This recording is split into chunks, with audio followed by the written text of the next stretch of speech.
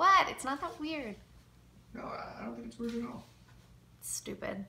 It's not stupid. I think it's great. Why'd you stop? Because being an artist isn't a real job, at least in the eyes of my mother. Besides, I wasn't that good anyway. Well, maybe you can show me sometime.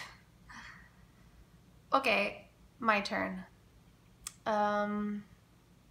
Biggest fear, besides heights.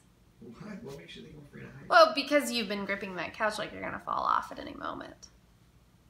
I have no charming response to get out of that. I gotcha. You caught me. Okay, biggest fear, stop changing the subject. You're the one who changed the subject. Okay, fine. Failure. What? That's not an answer. What are you talking about? Of course it is. Your biggest fear is failure. Yeah. What? What does that even mean? Like failure to do what? I don't know. Failure's just never been an option for me, and I guess that scares me. My turn. What is the deal with your dad? Do you ever see him? Oh, too personal. I can ask a different question.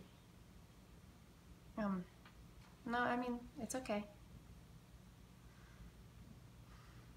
I honestly don't know who he is. My mom says he has no interest in being a part of my life, but I can't help but wonder if he even knows about me at all. I mean, it just doesn't make sense that someone would never want to know their own child. What? Nothing. What?